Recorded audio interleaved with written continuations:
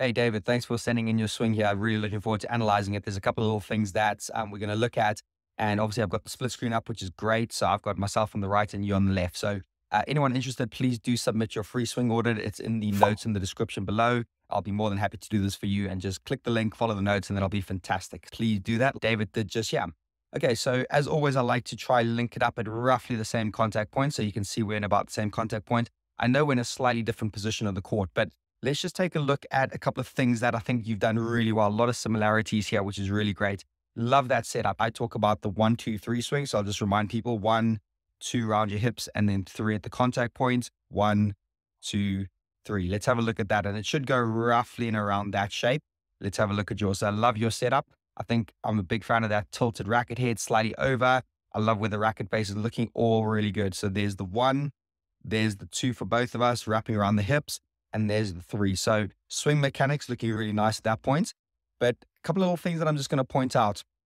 There's just something like here, let's have a look at the dip of my shoulder. So my right shoulder, I'm going to use this tool there. So if I do that as the horizontal, my right shoulder to my left shoulder, it's quite a nice severe position there. Whereas if I do the same on yours, if I do that as the horizontal, and then I go to your shoulder, you're definitely not dipping that shoulder enough. And that's where I think you're losing a little bit of power. So first thing I'd like you to do is get that shoulder underneath your chin a little bit more, as you can possibly see from mine. But good starting position, good setup.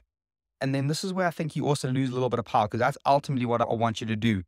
As you hit, it feels like you open up too much, and just have a look at that follow through. A lot of the power gets dissipated because you open up and then you let that follow through go possibly more around you rather than a little bit further up. I know mine on the right is not perfect, but you can see that as I'm hitting on my one there, it lifts towards the end. It's going around and then it kicks up a little bit.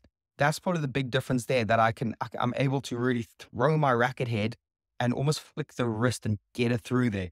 I can just get a sense that if you notice yours, you're just losing a little bit of power. You're not quite transferring all of the stored up energy around here, all of these areas there.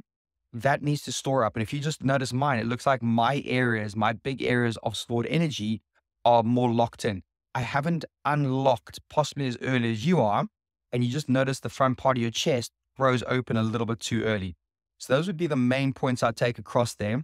And then other thing, I know you're tall, so getting down might be a little bit tougher and it's a long way down, but I just feel that you're slightly upright in that position. So if I just look at the leg position, and I know it's a different part of the court, but that leg position there is just a little bit too upright. I think you could possibly store some more energy in your knees and your hip area to be able to throw that ball through. But listen, some really nice stuff. I love that compact swing. I love that shape. 1, 2, 3 mechanics. Again, possible spacing. Last thing I'm going to make the point of, let's use this tool as the angle. So if I just draw it straight down here, and then the angle of my arm there, and we'll just do yours again. So if we go straight down and the angle of your arm, I think it's a lot shallower, isn't it?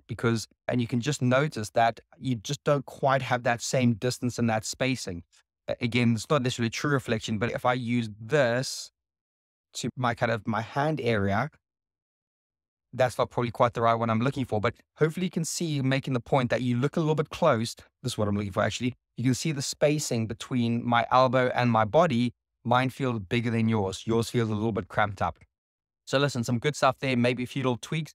Thanks for sending this in. And as always, if anyone wants to send some more in, please click the link in that description below. You'll be able to get your free swing audit and be able to make some impact here. And if you do like it, please do share and pass this on. Thank you very much, everyone. Speak to you soon. Bye.